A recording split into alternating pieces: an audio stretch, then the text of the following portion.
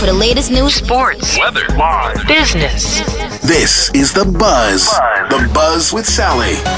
Egypt's #1 for hit music. 104.2 NileFM.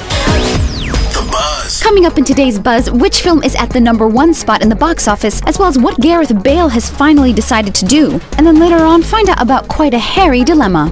One Direction's new film This Is Us takes the #1 position this week in the US box office, beating out former #1 Lee Daniels' The Butler, starring Forrest Whitaker.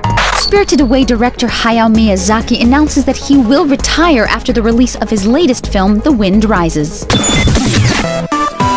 Sports Buzz. Real Madrid break the world transfer record to sign Tottenham forward Gareth Bale for a reported $132 million, which is more than the $124 million paid out by the team to acquire Cristiano Ronaldo in 2009.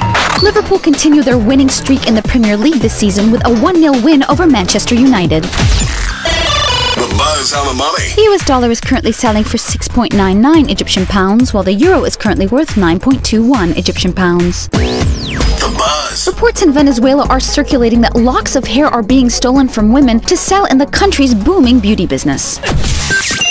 The Buzz weather. Tonight is expected to be clear with temperatures dropping to 24 degrees Celsius. Meanwhile, tomorrow it is expected to be partly cloudy with maximum temperatures reaching 34 degrees Celsius. I'm Sally, and that's today's Buzz.